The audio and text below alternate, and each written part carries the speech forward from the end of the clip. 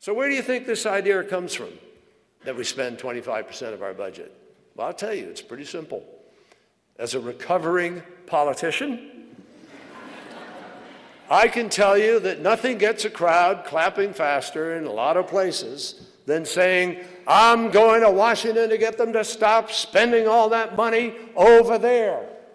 And sometimes they get a lot more specific. If you're looking for an applause line, it's about as guaranteed an applause line as you can get. But guess what? It does nothing to guarantee our security. It doesn't guarantee a stronger country. It doesn't guarantee a sounder economy or a more stable job market. It doesn't guarantee that the best interests of our nation are being served. It doesn't guarantee that another young American man or woman won't go and lose their life because we weren't willing to make the right investments here in the first place. We need to say no to the politics of the lowest common denominator and of simplistic slogans and start making real choices that protect the interests of our country. That's imperative.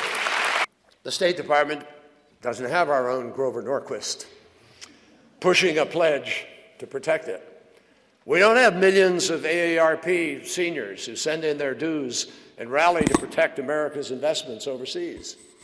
The kids whose lives we're helping save from AIDS. The women we're helping to free from the horrors of sex trafficking. The students who for the first time can choose to walk into a school instead of into a short life of terrorism. Their strongest lobbyists are the rare, committed Americans who stand up for them and for the resources that we need to help them.